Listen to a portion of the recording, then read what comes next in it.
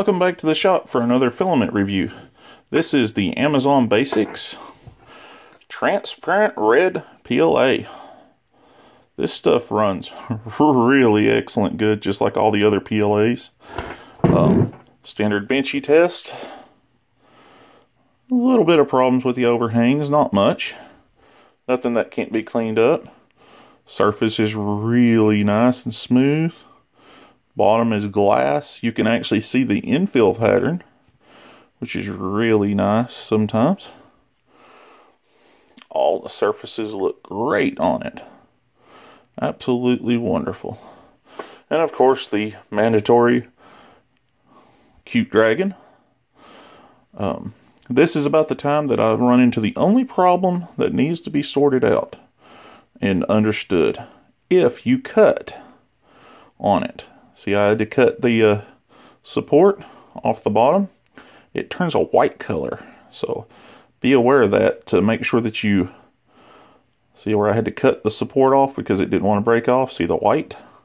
So be aware, this does leave a whiteness if you press it and pinch it by cutting it. So be aware of that.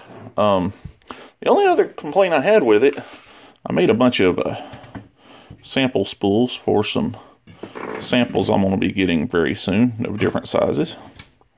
Was the first comment I had when I showed this to somebody and I told them it was transparent red was, they went, that's not red. This is red. This is the Rip Wrapper red that I love. Absolutely love this product. It runs great for a cheap filament. This is more of a watermelon is what it was explained to me about. So you can kind of see that it's not really a red, even though it prints absolutely beautiful. It's more of a watermelon shade.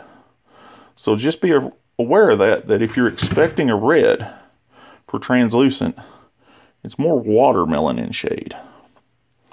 But it does run absolutely great filament.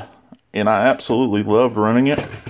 It calls for, see if I can find it on the spool here. 190 to 220. Every bit of this was run at 200. It absolutely loves 200 degrees on both of my machines. This was run on my Anycubic console. These were run on my Wanhao i3 Plus. So, I mean, first shot every time. No redos, multiple parts. Smooth finish on every single one of them. So, no overhangs, no stringing problems with it. I mean, right there, see that one little string? That's about all I had to clean up. But smooth finish, no zits, no lines, no layer separations. This stuff is absolutely becoming some of the top filament to have. I can't wait to try some of their PETG out really soon. Thanks for watching.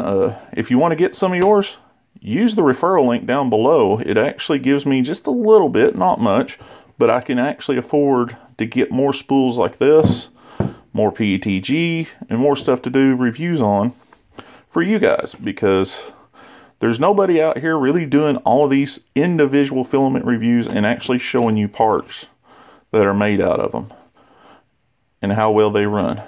And I wanted to share with the rest of you. If you like this video, if you really don't mind, hit like for me. If you want to leave a comment, I answer every single comment that's put out on every single video. I love the interaction with you guys. I know this is a little channel. It don't get a whole lot of traffic, but I love every person that comes by and views it, because that means somebody actually cares what I think, and I tell you that means a lot to me.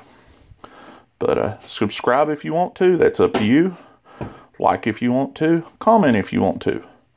And all I ask is if you go to buy some of this, please use my referral link, because I can use that to buy more so I can test it before you have to buy it. Thanks for watching.